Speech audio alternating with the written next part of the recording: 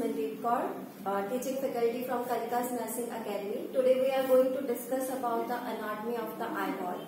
So eyeball is a sense organ. So it is a sensor responsible for the sense of vision. So it is supplied by the second cranial nerve, that is the optic nerve. It is situated in the orbital cavity, or we can say the eye socket. So let's see about the structure of the eye. So first of all, we are going to discuss about the layers of the eye. So in the layers of the eye, first outermost layer, or we can say the tunica fibrosa, it is consists of the sclera posteriorly, and anteriorly it consists of the cornea. Cornea is a transparent layer which allow the light to enter into the eyeball. So sclera is mainly the collagen or fibrous layer which act as the protective covering for the eyeball. So in the middle there is a tunica vasculosa. So it is also known as the choroid. Choroid is a highly pigmented and highly vascular layer. So it is a nutritive layer. So the main work of choroid is to provide the nutrition. So then innermost layer is the retina. So it is the tunica nervosa. So retina is made up of two layers. So one is the highly pigmented layer, which is responsible for the absorption of the light which enters into the eyeball. And then here it is the neural layer. So neural layer consists of the rods and the cone cell which are responsible for the sense of vision, which passes the message to the brain, and there the image is formed. So then finally let's see about the front structure, anterior structure. So after cornea there is a iris. It is a muscular layer. Iris is also posteriorly joined with the ciliary body. So ciliary body is ideally responsible for the production of the aqueous humor.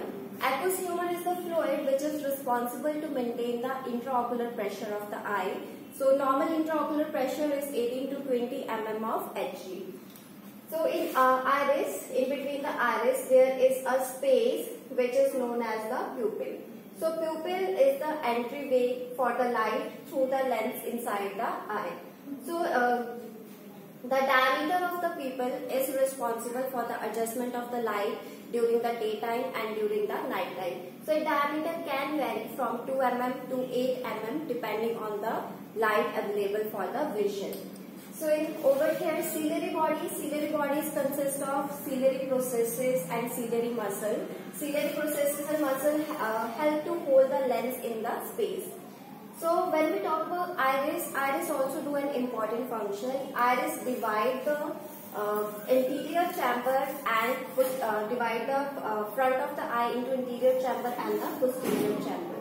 So in front of the lens, iris, in front of the iris, this is the anterior chamber.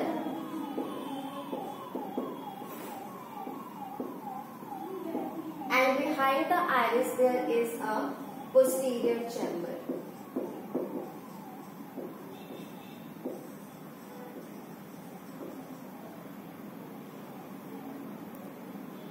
So the aqueous humor is produced in the posterior chamber and it overflow into the anterior chamber.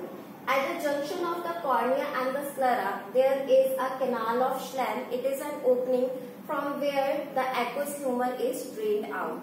So except canal of Schlemm, there is also one more opening, that is the trabecular meshwork, which also helps to drain out the extra aqueous humor, and it helps to maintain the intraocular pressure of the eye. So then let's see about the lens. Lens is a crystalline structure which is just similar to the peels of the onion. So lens is also transparent structure. It is also there for the transmission of light from outside to the inside of the eye. So after the lens, there is one more space that is known as the vitreous body, and it contains the vitreous humor. So vitreous humor is a jelly-like fluid which helps to maintain the shape of the eyeball, or we can say it is the innermost part which help to make the shape spherical of the eyeball. So inside the eyeball now, here in the retina there is a depression which is known as the yellow spot or macula. Yellow spot or macula.